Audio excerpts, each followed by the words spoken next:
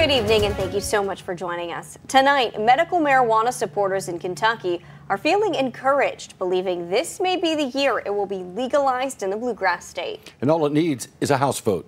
But as Eyewitness News reporter Gil McClanahan tells us, supporters are cautiously optimistic about the future.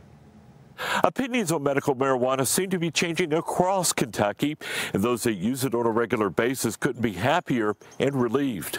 Trying to show a little more empathy and sympathy. Senate Majority Leader Damon Thayer had been a very vocal opponent of medical marijuana, but now he is one Kentucky lawmaker who has changed his views. The advocates who are suffering and believe that medical marijuana can help with their pain and their suffering. Are you feeling optimistic? Oh yeah. How? I think it's really going to pass.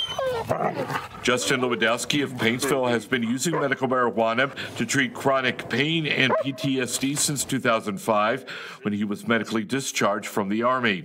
He and others have been fighting for 10 years to get medical marijuana legal in Kentucky.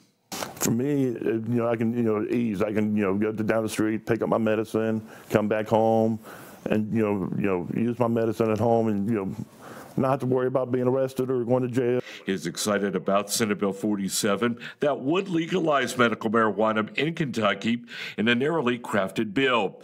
The bill does not allow medical marijuana to be smoked, only ingested. It just takes longer for an edible, to kick in.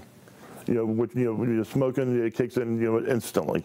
The House in past sessions has passed medical marijuana legislation.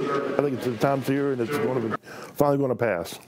The House is expected to vote on the legislation sometime during the final 2 days of the General Assembly next week. In Johnson County, Kentucky, Gil McClanahan, Eyewitness News.